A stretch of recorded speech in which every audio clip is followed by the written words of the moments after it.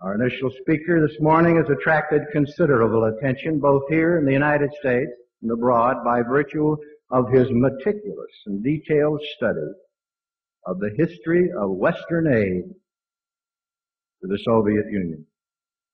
As a research fellow at the Hoover Institute on War, Revolution, and Peace at Stanford University, he researched, wrote, and had published a 3-volume series entitled Western Technology and Soviet Economic Development, a shocking, irrefutable history of American and other Western nation aid in the creation of what we identify today as our adversary superpower, the Soviet Union.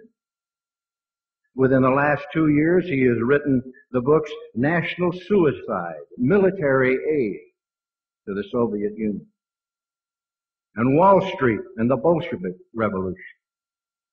2 weeks ago, his newest book, Wall Street and FDR, was published and is now available. And on the front burner today, which he is exhaustively working on, is another volume called Wall Street and the Rise of Hitler. With all of this work, which has encompassed better than a decade, he has also found time to write articles for Review of the News, Human Events, and National Review. Born in London, educated in England, Germany, and the United States, he became a citizen of the United States in 1962.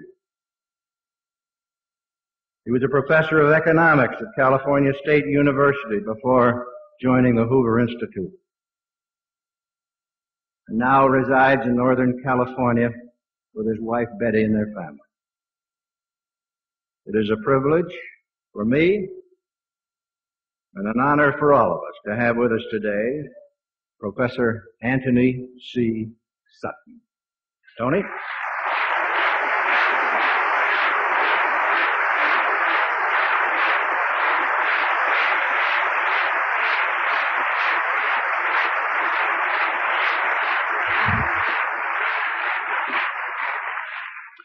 Thank you very much. My assignment this morning is a virtually impossible task. I have 50 minutes to summarize 15 years of research and half a dozen books. What I propose to do is outline the story of our construction of the Soviet Union. I will start the outline in 1917 and bring you down to the present day chronologically. But this outline is a framework, it's a mere skeleton of the whole story. But what I will do is draw your attention to the nature of the published evidence, and I hope you will excuse me if I rely mostly on my own books, because that's the evidence I know best. This, of course, is in the true nature of a seminar. It's my job to point the way, and it's yours, if you wish, to pick up the threads and assemble the facts into a mosaic. From time to time this morning, I will refer to unpublished evidence and research yet to be undertaken. We do not yet have the full story. In other words, I will point out the gaps.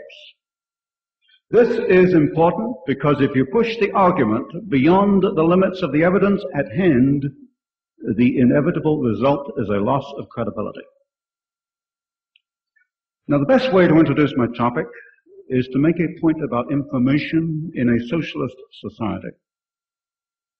This is a sophisticated audience. You know about distortion and suppression and elimination of the facts. We live in a socialist society, and suppression of information is typical of such societies. To eliminate freedom, one must first eliminate widespread knowledge of the truth. So I submit to you that today in the United States there are 3 levels of information. The first level we could call the establishment version. It's what most people have believed in the past to be true about events and history. The difference today, compared with, say, a decade ago, is that the credibility of the establishment has been shattered. People in general no longer believe in Washington or anything that comes out of Washington.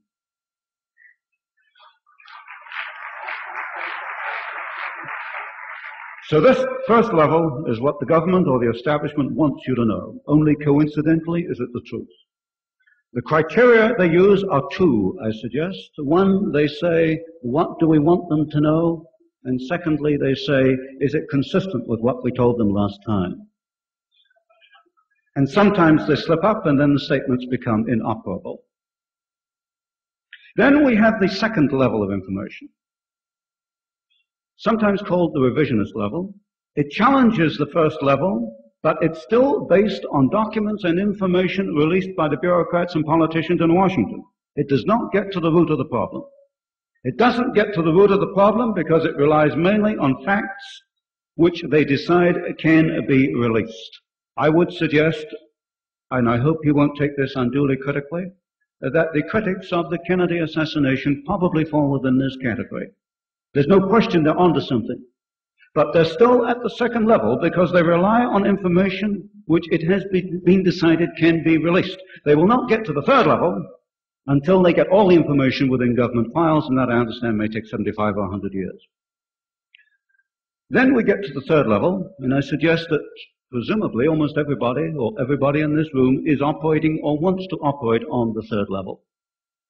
It is based on new documentary evidence that has to be rooted out. From the research viewpoint, you have to know where to look, you have to know about its existence, you have to demand it, you have to get it declassified.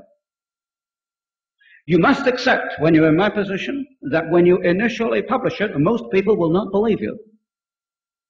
They will not believe you because the establishment version got in there first, and the mess of the media, and I'm not blaming the media for this, got behind it and publicized what they believe to be the truth.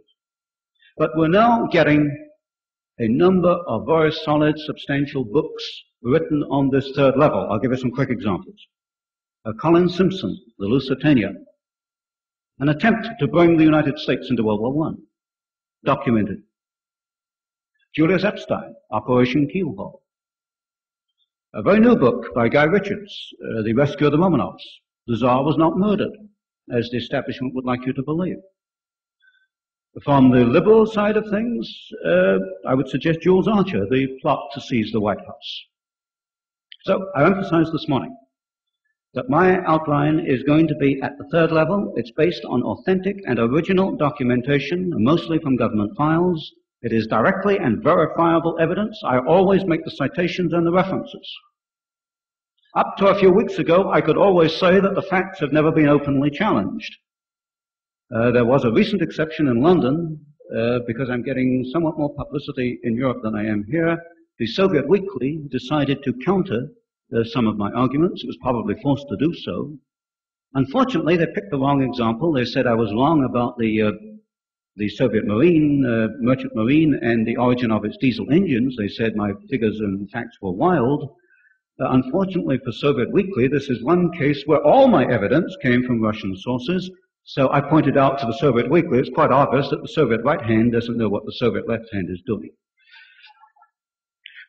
So let's get to the point.